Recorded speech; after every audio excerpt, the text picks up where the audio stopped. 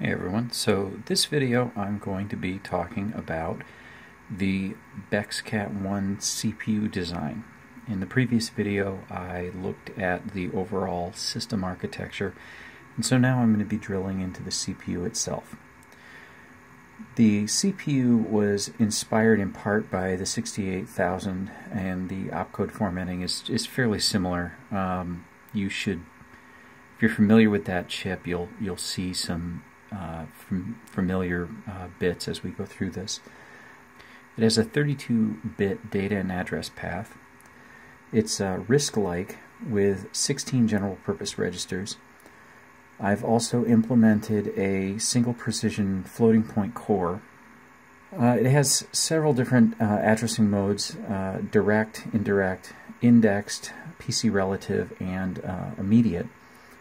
It isn't pipelined at the moment. But that's one of the projects I'm thinking about doing fairly soon. It has a byte addressable bus, so the addressing that is going out, that 32 bits, is actually individual bytes. Those memory accesses actually support 8, 16, and 32-bit word lengths based on that bit mask that get pushed out. So I'm showing a couple of boards here. The first one is the DE2i 150, which is the core board that I use for a lot of stuff. It's kind of overkill for this project, but it is really nice because it has a ton of internal memory, and so it makes it easier to use the signal tap logic analyzer. Unlike some folks, and probably against best practice, I don't really simulate much. I have a tendency to just go right ahead and build it out in hardware, and then iterate as needed. And that's worked out actually fairly well for me, though I'm sure that there's some cases that it isn't, like I said, best practice for folks who are doing this kind of on their day-to-day. But there are other boards that can do this. In fact, this is the Max 10 Lite board, which is very inexpensive for what it is. It's got some SD-RAM and a little bit of I/O, and then a fairly beefy Max 10 FPGA, and has the VGA output and so forth. And so I've actually ported the system to this board as well. I've adapted it a bit, made it a little bit smaller. The VGA interface is a tiny bit different. There's fewer peripherals, obviously, and so forth. So, but the CPU core easily fits in this, and I've been able to run some basic tests. The biggest weakness that this board has relative to the DE2i is because of the limited memory on the chip. I can't fit quite as much of the ROM logic in place as I might like. So aside from that, though, and that's something that's certainly fixable, this board works pretty well. So this is a block diagram of the CPU itself. We've got a register selection mux going into the register file. There's a control signals, the write address, the A and the B read addresses, because it can simultaneously write one register and read to a register at the same time.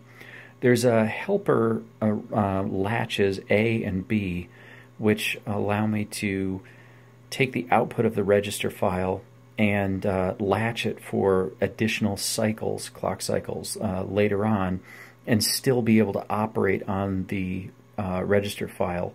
So that's a bit of a convenience, and I think sets the stage for some pipelining stuff that I want to do later. From there, you've got several logical blocks here. Integer multiplication, division, and so forth is handled by logic blocks that Altera provided, and I just kind of wired it up. Likewise with single precision floating point, the FPU module, as well as the floating point comparator and essentially control register logic. So that's what the CCR is. And then an ALU that I built from base logic.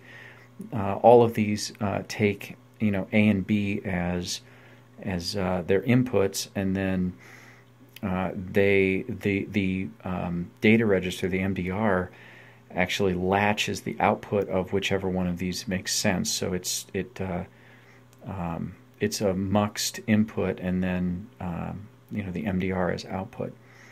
And then at the far bottom down here, this is the bus interface that interacts with the MDR to push data onto the bus, and then takes bus input to load into the MDR.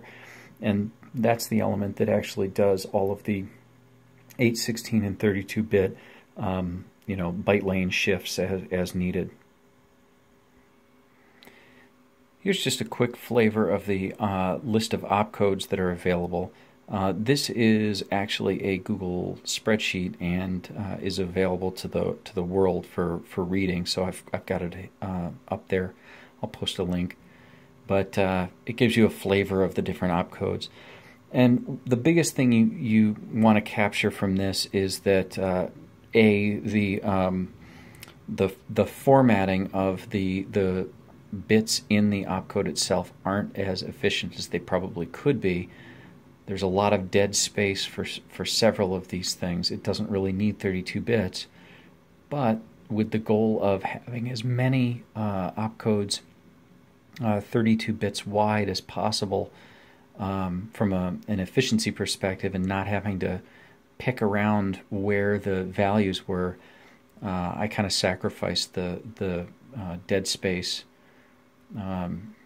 for convenience. Theoretically, I could probably reduce and compact the instruction set by making some of these opcodes 32 bits and then loading what amounts to 2 at a time where needed. But I didn't implement any of that. The other thing is the type field, which is just a handful of bits inside the structure. There's 4 bits that set the type.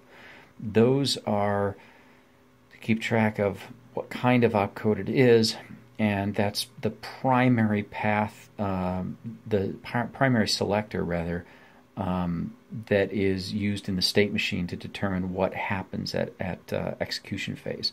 So inherent, push, pop, move, ALU, etc. Okay, so this is the signal tap 2 output of the CPU. What I thought I would do is just walk you through the control logic for a simple operation, and the one that I've chosen here is just an add.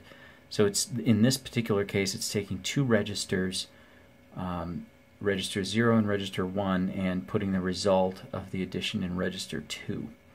So you can see in the alias column there's 0, 1, 2. Those are the register numbers. You can see IR as the instruction register, PC is the program counter, some other things that we don't really care about. But right above the program counter there is the con0 state. That's the core state machine for the CPU. And you can see sfetch, seval, etc. Those are the actual states themselves. So once it gets out of exception mode, like at boot time, and it sets the program counter and so forth, the first state is fetch. And what fetch does is it initiates a bus cycle, puts the PC onto the address bus, and marks as the input of the bus, the data bus, to be going into the instruction register.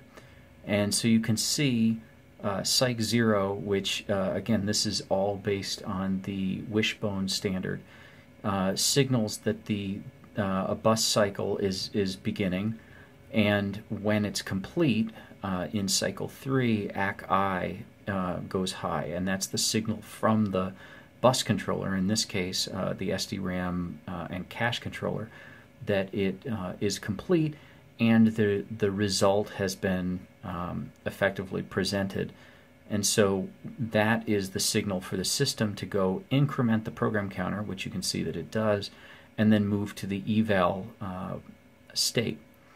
Eval looks at the first, well, the topmost 4 bits and determines what kind of operation it is. Since this is an ALU operation, it goes to the ALU state next. In that situation, it actually loads the values from the 2 addresses that are in the opcode. In this case, it is 0 and 1, and latches those register values into the temporary registers A and B. Once that's done, it goes to ALU 2 state, and it actually runs the operation, and the result is available 1 phase later, which one clock cycle later, ALU 4, and in ALU 4 is when it actually goes and tells, it takes the registered output of the ALU and puts it into the MDR. Finally, the ALU 4 state, it transitions to the MDR 2RA state, which is when the MDR moves its contents into, it writes to the register that is in the first position in the opcode, which in this case is register 2. And so you can see at state or at clock cycle 9, if you take a look at the value of register 2, you can see that's when it changes result, and it clearly is the sum of 0 and 1. And then after that MDR 2RA state, it goes back to the fetch, and it goes and starts another bus cycle to take the next opcode. So that's basically the process. Obviously, with some opcodes, there are quite a few additional cycles, including bus cycles, push and pop operations, branching operations, and so forth. And so the challenge that I'm going to have when I am looking at pipelining this is to actually break these out into separate phases so that I can minimize the amount of interactions, so that I can have regular bus cycles that are doing fetching almost every 1 or 2 clock cycles. Now, given this is there's almost a minimum 3 clock cycle interaction because of the way I've done the wishbone bus, I may need to look at effectively pipelining that wishbone bus as well before I can really do that, and then deal with bus stalls, and essentially getting the stall signal from the cache controller as a way to delay moving through the different phases. But that's the adventure. That's the first adventure with pipelining, and then the second is going to be dealing with all the hazards that this is going to introduce. But that's the problem for another day, I suppose. So hopefully that gives you at least a high-level overview and allows you to kind of look through the code. The module that has all of the data path muxes and things is actually the top-level Bexkat 2 module. And within that, there's instantiations for the ALU, the floating point unit, the floating point comparator, the integer calculation register files, as well as control 2, which is the state machine that handles all of the control signaling. And that is the heart of this whole thing. So hopefully this was useful. Feel free to send me a note if you have any questions, and I'll talk to you in the next video.